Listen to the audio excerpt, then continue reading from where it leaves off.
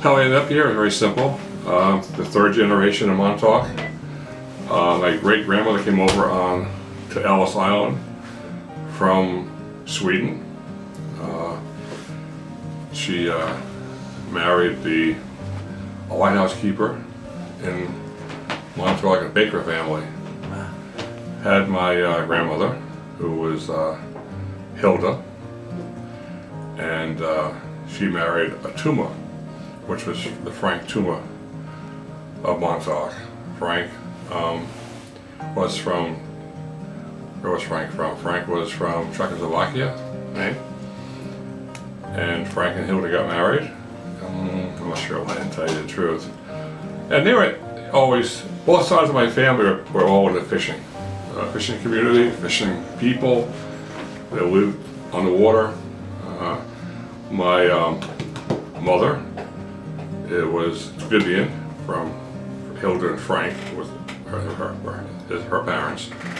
Vivian married Carl, which was again the offspring of Carl Sr. and my father. Junior married Vivian in, let's see, what was that now, 1948. My father, that's kind of funny, so my father and his parents, which would be, I think of it, Carl, and they used to have what called the Fortunate, which was a 1929 Matthews, 38 foot, that was built in Detroit. And my grandfather owned that boat. They used to travel back and forth to Florida for years. And there was my father, his sister, and two brothers would travel back and forth to Florida and fish in the winter and come up here and fish in the summer. So anyway, to make a long story short, my father and Vivian got married in '48. I was born in 1950.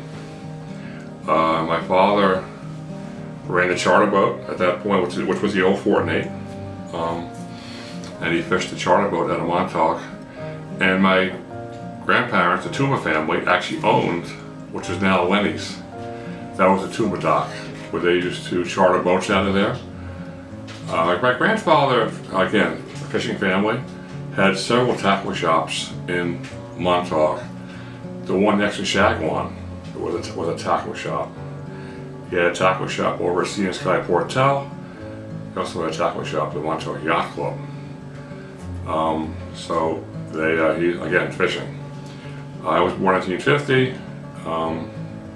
My father bought this marine in 1955, which of course I started to work at when I was, who knows, probably back in, I was probably 12 years old, if not less.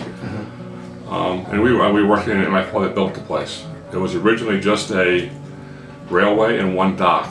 All these docks you see out here, he had built up, and actually built himself. Dredged it, and built the whole place.